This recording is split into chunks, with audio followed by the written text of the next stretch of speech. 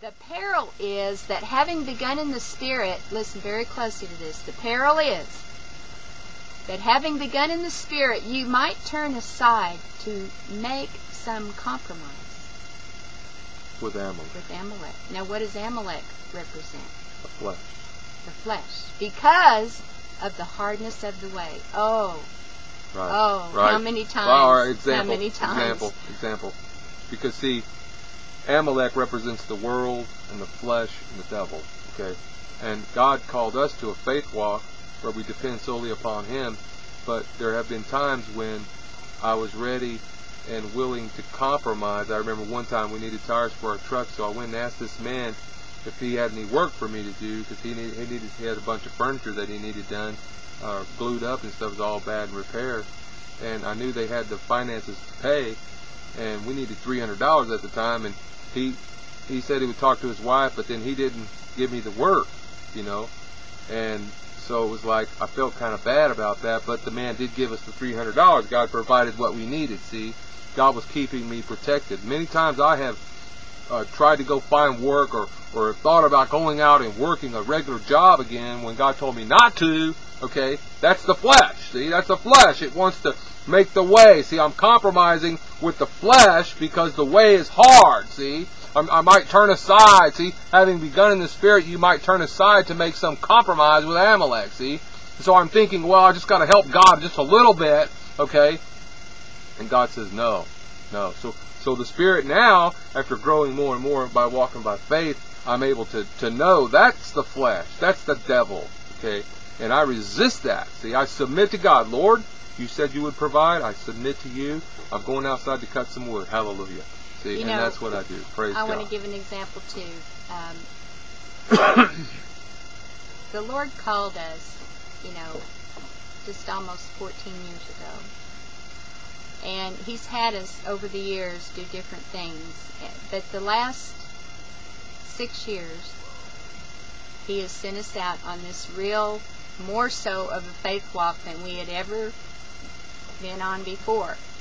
And He told us to just depend on Him for what we had need of, depend on Him for any work or anything else, that He would bring us Praise God. What we needed. Amen. Even in the work. And He does that.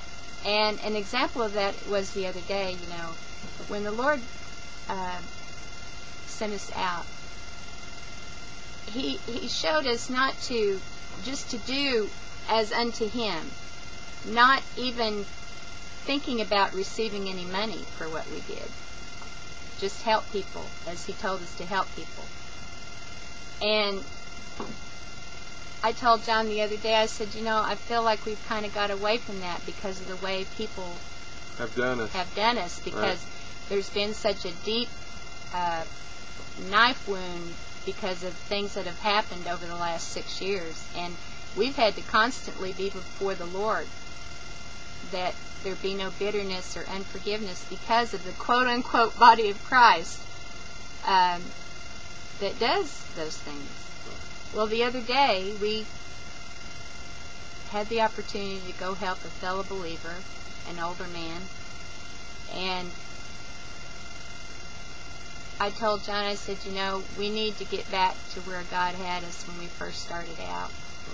Well, I woke up in the morning, I was in the flesh. I woke up in the morning in the flesh, and I was just in the flesh, because I was remembering how people had treated us in the past, and because people say they don't have this, they can't do anything, and they're lying to you. See, and that's what she was talking about earlier, liars, liars in the body of Christ. And so I started getting in the flesh, and I started judging this person. We were going to go over and help them out. I was judging them before we even left the house, and boy, the Holy Spirit smote my heart, He smote me, and I was sitting outside, and He smote my heart. And I repented, and I said, Father, I submit to you. I spoke it out. Father, I submit to you.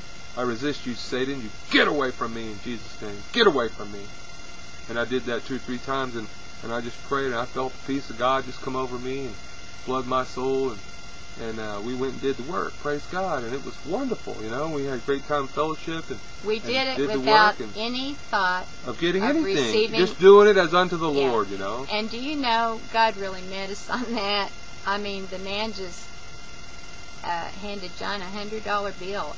I was just like, whoa. Yeah. Because, see, that's what the Lord does. And, you know, sometimes when things happen to us over time, and quote-unquote Christians are the ones that do it.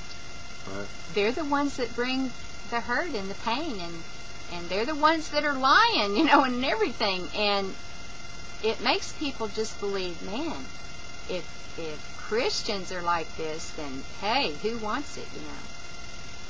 You know, we read a comment on a video. This is what is really bad, that people bring a burden on people that they cannot bear.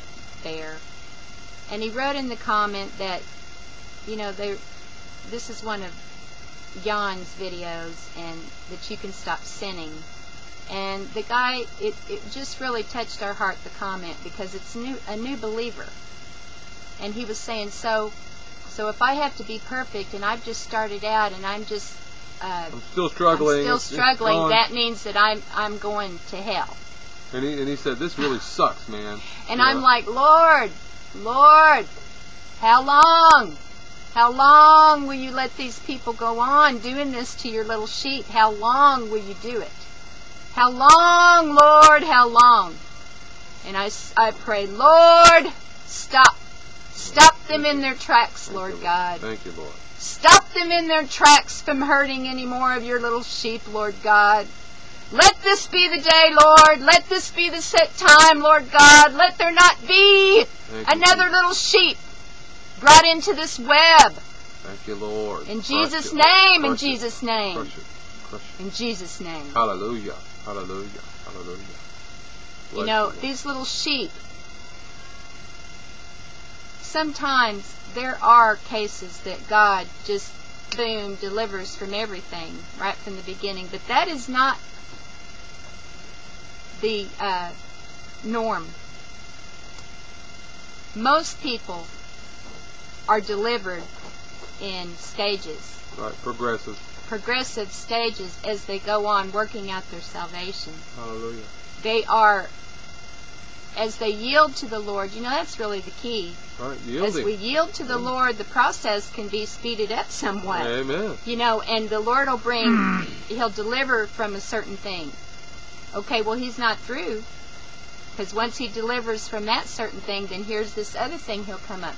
See, the Lord is not going to give us more than we can even bear in that process. Hallelujah. Because He says that there's things that I couldn't even tell you because you can't bear them. I can't show you everything in your heart, okay, the Lord says, because you wouldn't be able to bear it. It would way be too much more for you to bear. Praise you, Lord. So I let it come in increments, says the Lord. Right. And I show it to you in stages. Hallelujah. And then you yield to me, and I purge it from you. Hallelujah. That's good.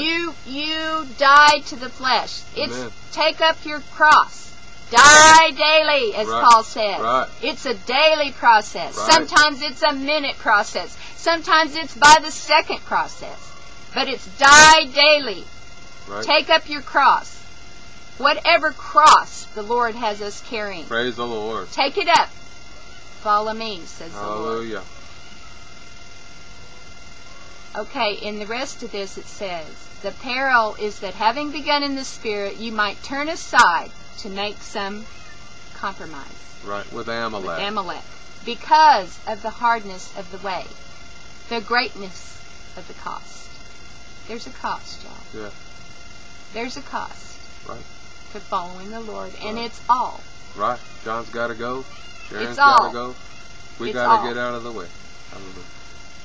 The greatness of the cost by reason of the conflict and forgetting God's word. Utterly destroy Amalek. Walk not after the flesh, but after the Spirit. And you won't fulfill the lust of the flesh. Right. If you walk after the Spirit, see? Something we have to die to. The flesh is at enmity with God. It's an enemy of